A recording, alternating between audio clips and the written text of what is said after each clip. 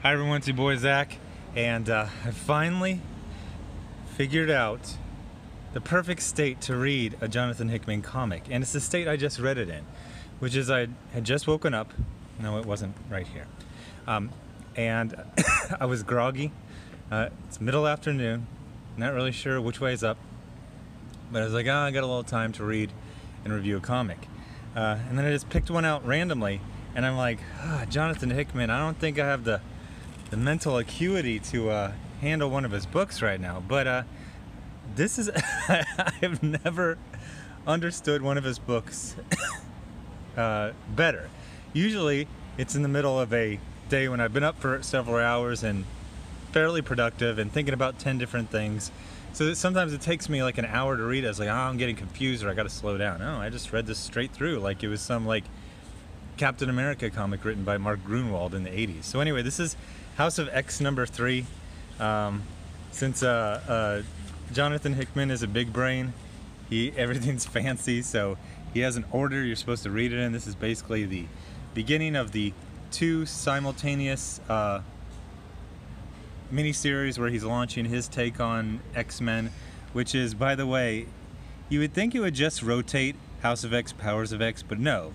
House of X, Powers of X, House of X, Powers of X, twice in a row, House of X, twice in a row, #woke. I have no idea why you would do that. But anyway, this finally answers the age-old question: if you had the chance, would you kill Hitler as a baby? To which Jonathan Hickman said, why bother killing Hitler as a baby when you can just kill his mother at any point in her life? Well, before she had him, obviously.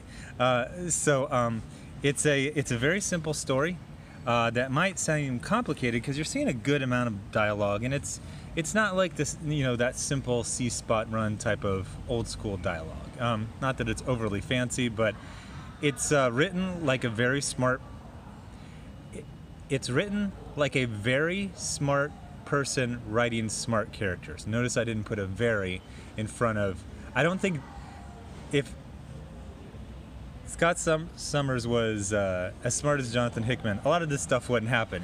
He would just say, hey, wait, you guys are just buttering me up so I can go die for you. This is analogous to, Muslim extremist terrorists radicalizing youth. Oh, everyone's going to respect you and girls are going to want you after you blow yourself to pieces. They're literally like complimenting him, and they're like, you will be immortalized. People will never forget you. It's like, it's a nice way of saying you're going to go die. So then they've got a mission, and it's a pretty simple mission. The funny thing is, they describe it right here. I think Jonathan Hickman knows that he confuses people, so he explains something perfectly twice. They basically explain the mission right here, and then we get an infographic telling you why it's important, really hammering it home. There's so many. You got the Sentinels, you got different breeds of the Sentinels, you got the Master Mold. He introduced the Mother Mold. Then there's the Omega Sentinels. Those were big, like 15, 20 years ago. And then got Nimrod from the 1980s. The weirdest thing is Nimrod, which is kind of in the middle, but was from the future. Nimrod's like the big deal, you know what I mean? That's the Terminator. You want to, kill the scientists who create that Terminator. So they got a Mother Mold, which makes Master Molds, which makes Sentinels. But what they found out is in all the timelines this happens, but this is the real danger. So they're trying to destroy this from happening. Actually, it was good that he explained that twice. Wasn't it? It really hammers it home. So then he recaps basically the whole story in very simple language. It's almost more like he was. If you were in the real world and you were a journalist and you're trying to get the story in your head straight. Wait a minute. What world do journalists try to tell this story truthfully? I'm sorry. If you were a person who was normal and not biased and evil, and you were trying to tell someone what really happened later, which should be called a journalist, but that's absolutely been ruined. So I gotta skip a bunch of pages for the copyright gods. This guy, is this get this guy's name? It's Silva, right? Something like RB Silva. I'm a little too big Pepe Larraz. Come on. Come on. Every single part about this panel looks cool. By the way, I gotta say one thing. Yes, the art and the writing are good, but I've got to say, with some exceptions for the SJW books, I do have to give kudos to the colorists who are working for Marvel right now. They are consistently excellent. Email me at diversityincomics@gmail.com. You can use a pseudonym if you want to. I won't belabor all the multiple subplots. I'll just skip to the actual rescue mission, which is pretty cool. This is they're using a Shi'ar scout to go to the mother mold factory. One of the things that I really liked is there is an aspect of, I'll call it scientific panic. They don't know who's on this ship, but they know they're just a bunch of humans with guns and power armor, and I think they have like one cyborg. They're not even close to having this thing complete, and now they've got a ship full of X-Men.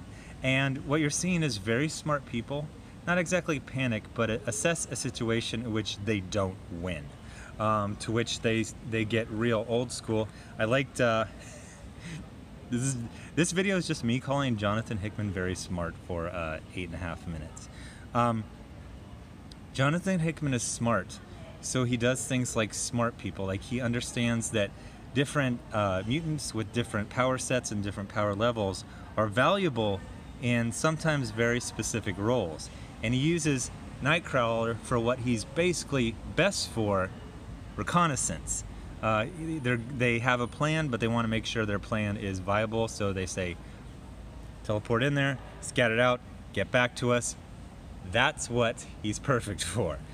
So I really like seeing a team of X-Men that I recognize acting like X-Men, not acting like villains, not acting like space aliens or Jonathan Hickman. There's some real human moments, even with the evil human scientists. Because I put evil in quotes because from their point of view, they're not evil. They're about to be eradicated, so they're going to hurt the people who are going to eradicate them. Obviously, there's a middle ground between just destroying every single person of one side that you have a problem with. By the way, a bunch of people have been trying to get me to chime in on this latest Zoe Quinn thing.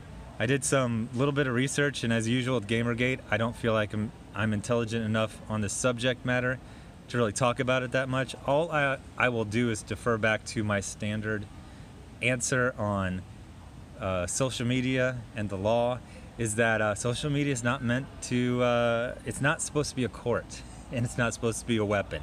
It was just created for you're in the line for Starbucks, and it's a little slow, and you just need to entertain yourself for like 2.5 minutes. It's not a place to destroy someone, and if you try to destroy someone, it is possible you could destroy them, but you might end up destroying yourself. So keep it between the navigational beacons, as Jimmy Buffett would say. You got your criminal court, you got your civil court. That's where you handle grievances in the 21st century. We don't engage in duels, and you don't use an app that was created to comment on Mario Lopez's abs to destroy people. Just civil court, criminal court. That's how you do it. Somehow someone is getting offended by that. Oh my gosh. He just came out as not pro-anarchy. Anyway, great issue. I think Yellow Flash said this is the one where it all comes together. It really was. It feels like, I said that the last time, didn't I? I said that 2 should have been 1 and 1 should have been 0.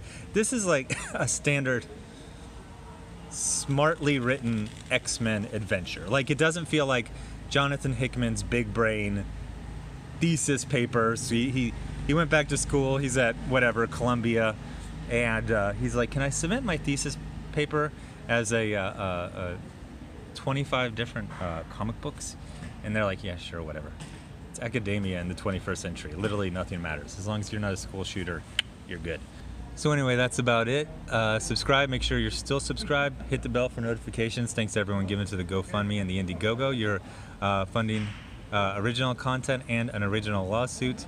Links in the description for the GoFundMe and the Indiegogo. And I'll have another new comic book review up tomorrow. Thanks, bye.